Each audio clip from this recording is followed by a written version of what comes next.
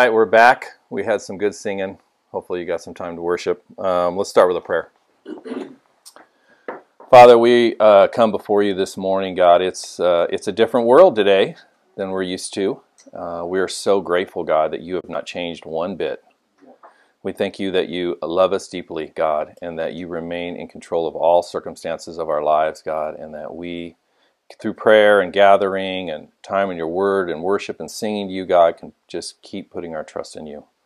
Thank you so much, God, that although we're separated and we're all in different spots this morning, I know there's a small group here with me right now. I'm so grateful for that. But even those that are isolated and alone, God, that we can be joined by technology. And I really pray, God, that we can just sense your nearness and that we can sense the presence of our brothers and sisters, God.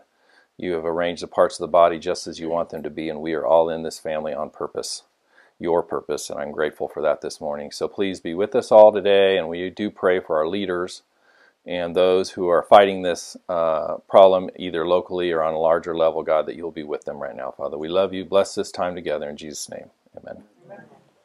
All right, so I figured I would read the letter. There's a letter from the Desert Cities Leadership Group that got put out on the Family Group Leader site. I don't know if it got to everybody. So I'm going to go ahead and read it just to go over it a little bit. All right, and it just says, greetings, brothers and sisters of the Desert Cities Church. And it's Psalm 27:4. One thing I ask from the Lord, and only do I seek, that I may dwell in the house of the Lord all the days of my life, to gaze on the beauty of the Lord and seek him in his temple. You know, we're praying for all of us and everyone during this time of uneasiness. I've been reading Psalms 27, 62, and 91, and encouraged by God's faithfulness and peace that we can have from him. Just a note, this is from Scott who wrote this. But it is from all of us in the leadership group. But when he says, I have been, that's what he's talking about. We have been in daily contact with Dr. Doug Weber, an elder in the LA church, so we can continue to follow best practices at this time. Each part of the country, and even in California, the churches in our fellowship may handle things slightly differently based on the coronavirus situation in their area. We are going ahead with Sunday worship and midweek services by family group gatherings, and we will adjust accordingly as the situation changes. If you are unable to make it, feel free to worship in your own home. Please let your family group leader know if you have trouble getting communion supplies. We respect each family making decisions that God is at work with them and for them in their situation, and trust that God is leading all of us. Also, in line with recommendations from public agencies regarding the 6-foot social distancing practices, we strongly advise no handshakes, hugs as well. A kind word, smile, or elbow foot bump will be our preferred greetings and salutations during gatherings. Furthermore, if you are in one of those high-risk categories, the Public Health Department is advising that you do not gather with groups larger than 10. If anyone is sick or feeling under the weather with any of the following symptoms, fever, cough, shortness of breath, please do not come. It may feel different for us, but we are encouraging social distancing to keep 6 foot between us. I like to think a lot about it as when my kids have the flu. I love them, but I don't want to get it too. We would encourage you to visit the CDC website and the Riverside County Coronavirus Info website to keep yourself updated on the current situation and to receive more information on best practices to protect yourself and those around you. Pre-packaged communion cups are available. This was to the family group leader, so hopefully you've got them. And if not, just stay in contact. Even though we're at a distance, let's still stay in contact with one another if you need communion. All right. And for the offering, we are encouraging everyone to give online, which I think we mostly do anyway. So hopefully this won't be much of a bump in that area. And to remain faithful in giving throughout this time. The 3 ways to give are the app, the website, or you can mail a check to Richard. And if you need that address, you can get a hold of your family group leader and they'll get that for you. Finally, the situation is very fluid, so we will send updates as they are needed. Scott will continue to be in contact with the family group leaders by GroupMe. Please share and pass things on to those in your group who are not using GroupMe. Let's continue to pray with one another and connect in health-conscious ways. Prayers and much love, the Desert Cities Church Leadership Group. All right, so there's that. So there's what we can do. Now, how about a little bit what God can do? Probably a lot more of that, yeah. So I was supposed to preach anyway this Sunday, so I kind of adjusted my lesson a little bit when I got, as things have developed over the last week, because things have changed a lot in the last week, really. I mean, my perspective personally has changed quite a bit. And I know that during tumultuous days that we can turn to God for help and comfort, because fear and insecurity is not something that's, these are pretty good traveling companions during days like this. Because there's a lot of unknown. When there's unknown, there's fear and insecurity. And there's a lot of great places in the Bible where we can see God. But today we're going to spend some time with Gideon. So as we do this, I want to see one of the names of God. I don't know if you guys, like most of you guys know that, you know, God in the Old Testament especially, God would usually be the Lord my rock, the Lord my shelter, the Lord my shepherd, the Lord my banner, the Lord my healer. So God's name would often be accompanied with a specific title, and that would be one of the names of God. And there's a lot of benefit in studying those different ones out. And we're going to study one of them out today. And the one we're going to study out today is Jehovah Shalom, which is the Lord my peace. The Lord is peace is probably a better. And I like the word Jehovah. It's not actually Jehovah. That's our English version of it. It's Jehovah in the Hebrew. So really today our main principle through this lesson is going to be that in the midst of turmoil, God is still Jehovah Shalom. In the midst of turmoil, God is still my Lord is peace. All right. So Shalom, cool word. It's a kind of a Jewish word. It's Hebrew. It's the Hebrew word for peace. And as a lot of words are that are in a different language than ours, especially in the Hebrew and the Greek, the word has the concept's much larger than, hey, I'm at peace, or we're at peace with each other, or these two nations are at peace, or it's a time of peace. It can mean something like a little bit deeper, like life put together. So when you're at peace, it means your life is put together, as opposed to your life is all apart or in pieces right now, which I think we can understand that concept. It can also mean life characterized by a sense of wholeness. So you can be at peace when you feel like your life has got a completeness to it, or what it needs for you to continue on. And it's certainly when you have a relationship with God, you can have that sense. But also, it has this meaning of order being returned from chaos, which is often backwards for the way I think about it. I often think about my life's in order and it's always going into chaos, right? And I'm trying to keep that from happening. But really, God is the God that takes chaos and brings it into order. God is the tamer of chaos. And a great place to just see this is in the creation account. I mean, the very first of Genesis, God is hovering over the waters of the chaos. And he goes through his creation account, bringing order and setting everything in its proper place, right? And that's a really cool thing. And another area you could probably think about this if you're a Christian is your conversion. How God brought order to your chaos. Getting converted in a lot of ways brought a lot of order. And that's the idea of shalom. Shalom. The Lord is peace. He brings order. He brings wholeness. He brings put-togetherness. And so we're going to look at this in the story of Gideon. So let's go over to Judges chapter 6.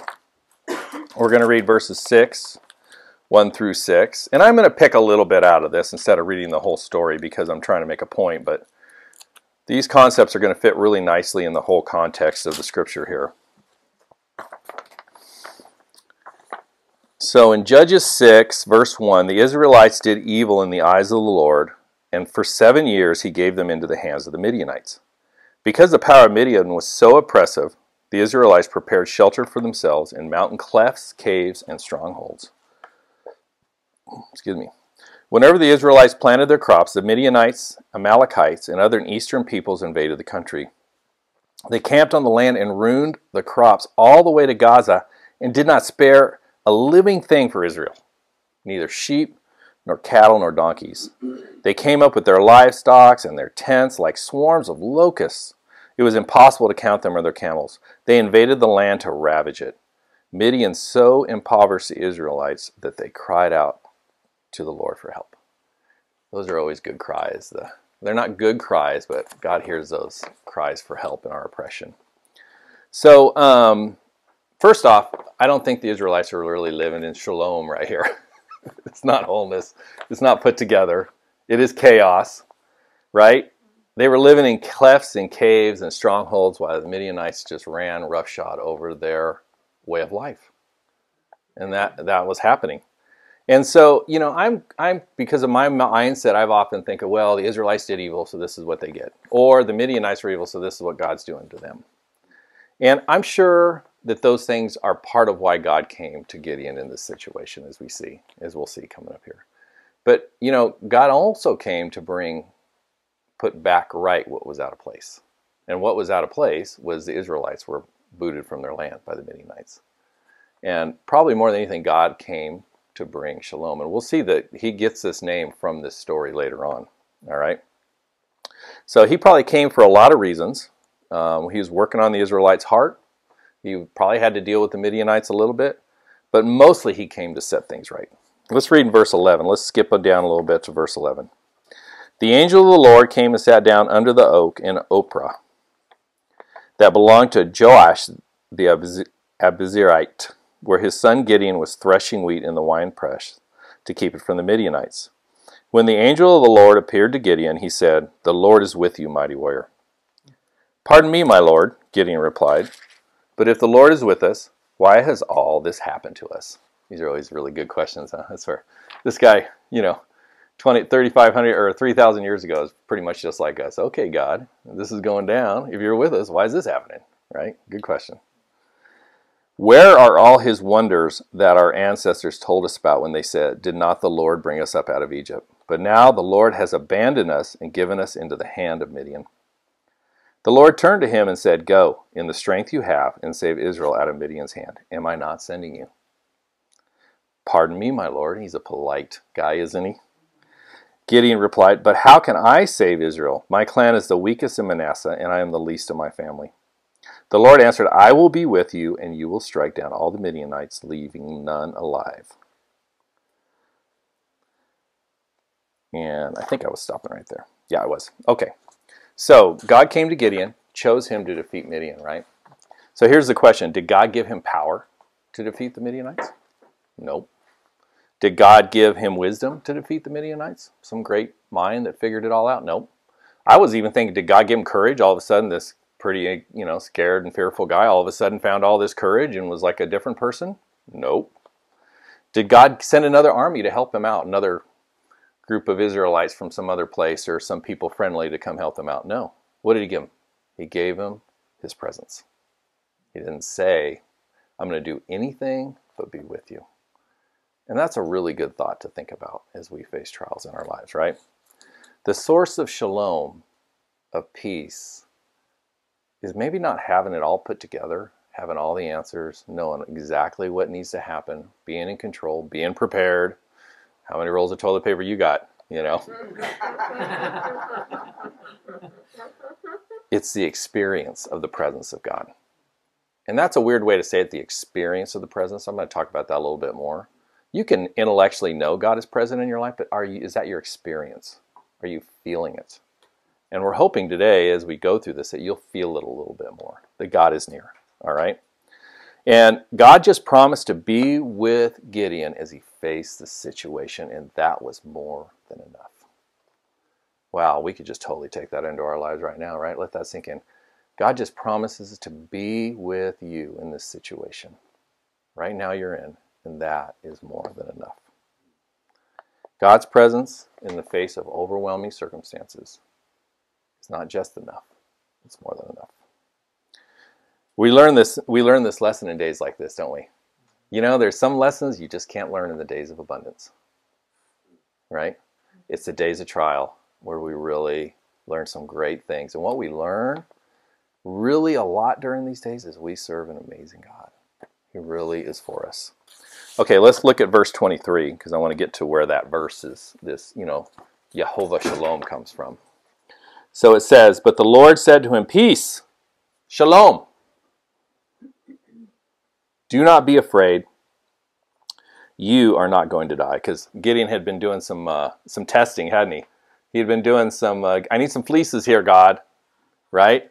I mean, it's not like he just went, "Oh, you're with me, oh, I'm good," right? A little bit of struggle here. You are not going to die. So Gideon built an altar to the Lord there and called it "The Lord is Peace," or Jehovah Shalom. To this day, it stands in Ophrah of the Abizarites. You know, Gideon built an altar there, right? It's interesting to me that he did this before he saw God defeat the Midianites. He called God Jehovah Shalom. And he built this altar of worship to this attribute of God before he ever saw God defeat the Midianites. So I was thinking about that. I wonder if we consciously need to do things and make decisions to trust in the character of God, the reliability of God, and are reminded about God to help us get to that place of peace. You know, maybe we need to do some things. You know, I'm not saying go stack up 12 rocks, but you want to. Good, I guess. All right, let's go over to Isaiah 26 and see this word come up a little more here.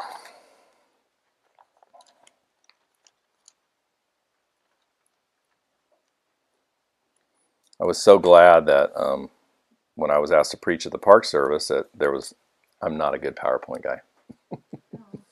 So I was like, oh, that's perfect for me because I don't know how to do PowerPoint.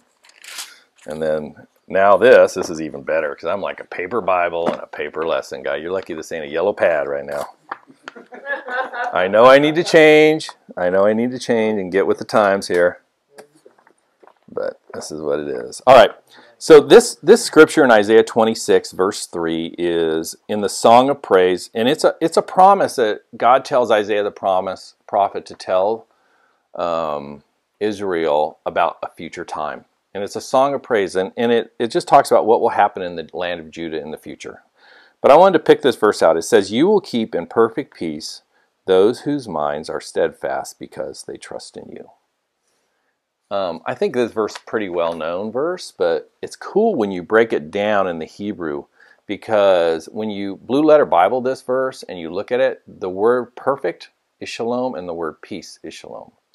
So it literally reads, you will keep in shalom, shalom, those whose minds are steadfast because they trust in you. Which is kind of interesting for me to think of. You know, our idea, in our language, the word perfect and the word peace could be totally disconnected from each other.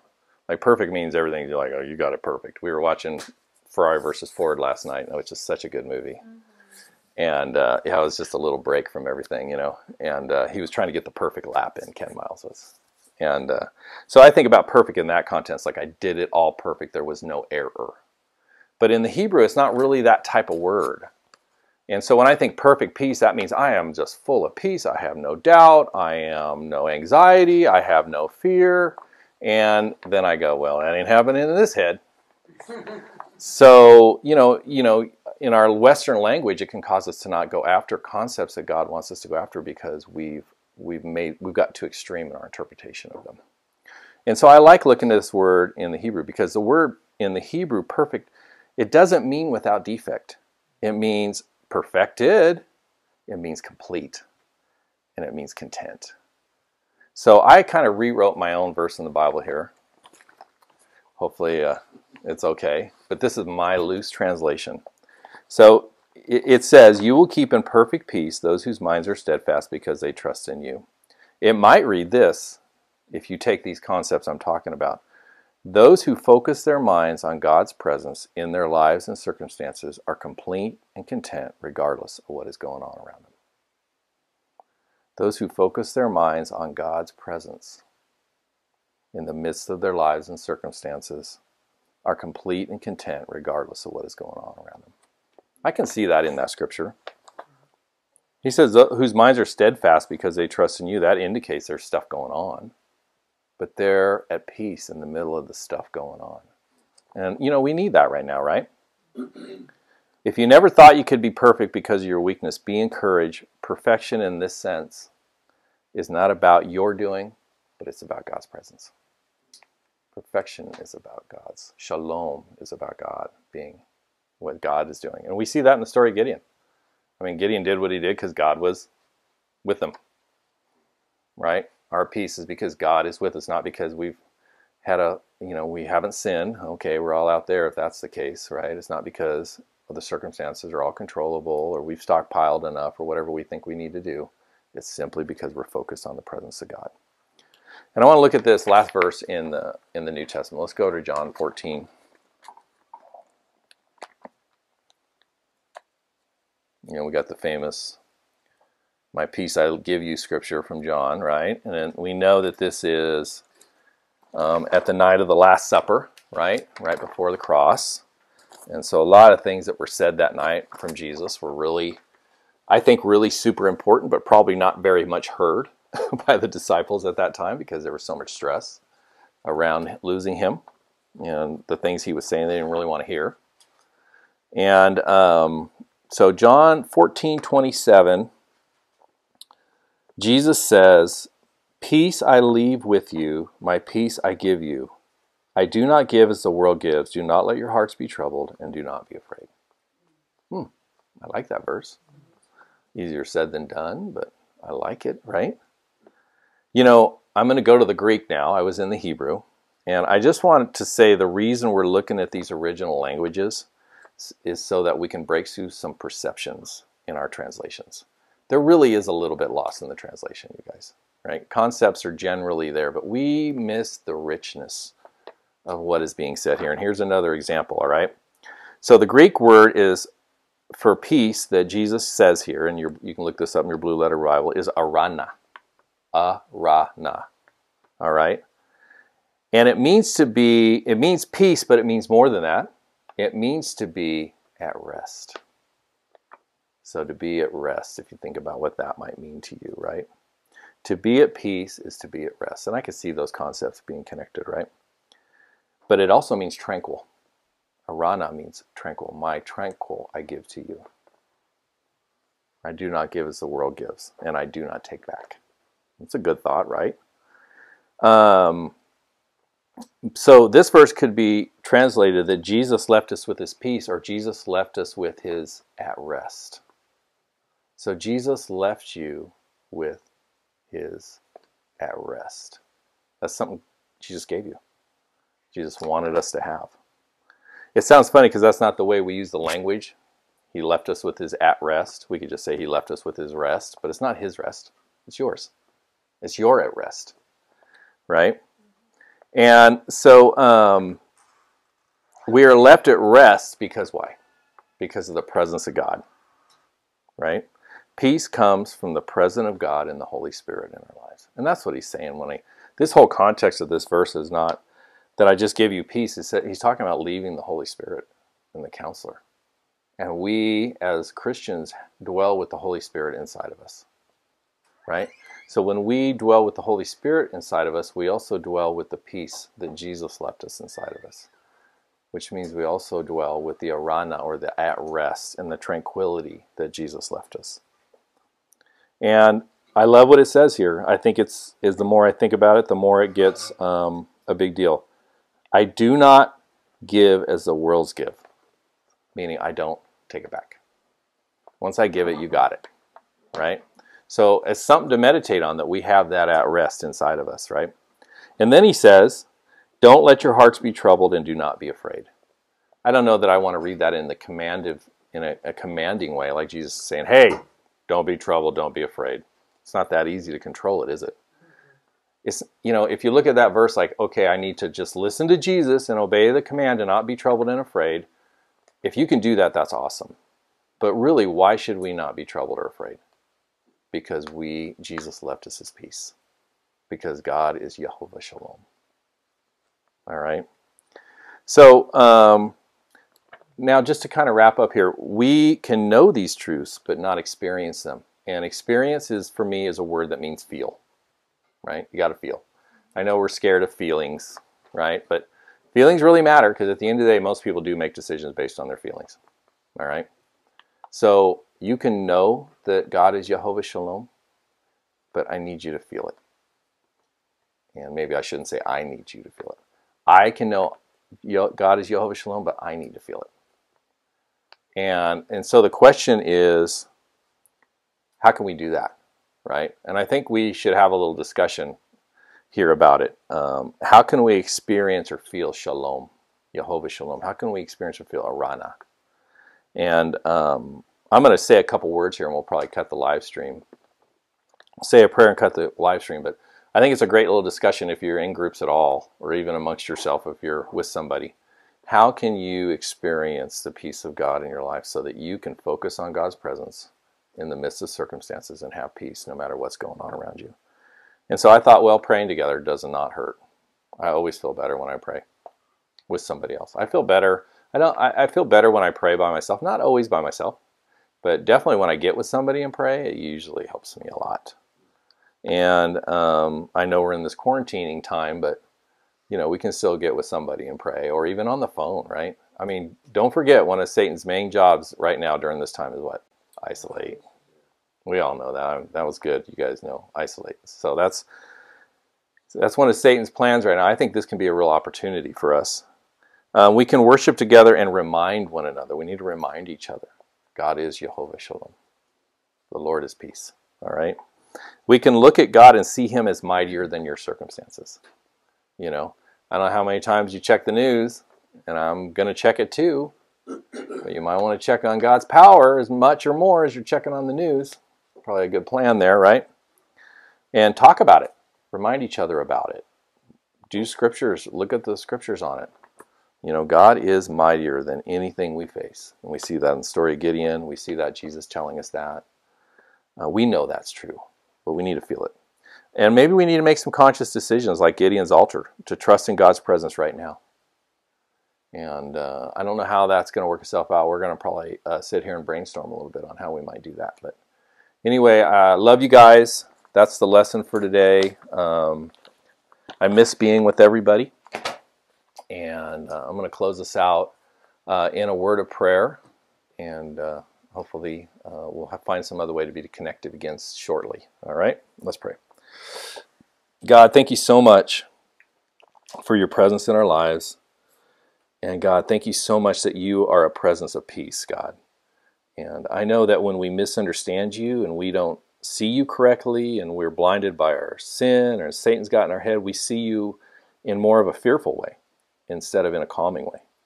But God, you are mighty in power and you are mighty to save. And you want to be near us. You created us, God, because we're your good creation and you love your good creation and you love going through life with us. And you are near during times like this, God. And I'm just grateful to know that. And I just really pray that you'll help us to get that in our hearts in a greater way. Help us to remind each other during these days. God is mighty. God is with us. God is peace. And I just really ask, Father, that you'll be, again, a blessing over everyone. Please protect us and all of our loved ones, God, and be with those around us. Again, God, we lift them up to you. Thank you so much for the church during this time. We love you. It's in Jesus' name. Amen. Amen. God bless y'all.